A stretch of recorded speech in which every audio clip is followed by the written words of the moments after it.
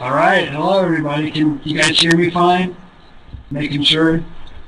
Okay, it looks like it. Cool. I'm excited to talk to a library science class, students and all that. I haven't done that for a while. Well, I haven't done much of that at all, honestly. So it's very cool to talk to people that are forced to read my book. Ha ha! Just a joke. Well, I'm going to talk about the stuff that's in my book tonight.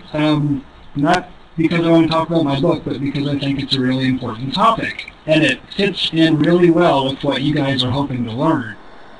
Hi, my name is Jeremy Kemp. I'm with the San Jose State School of Library and Information Science, and I'm your prof for Library 251 Web Usability.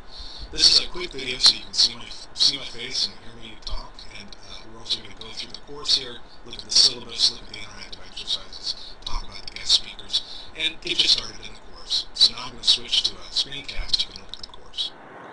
Alright, thank you so much, Lori, and thanks everybody for being here this evening. I'm also an instructor for San Jose State's program. I teach a class on Web 2.0, which probably is so 5 minutes ago for y'all, since you're already up to Web 3.0.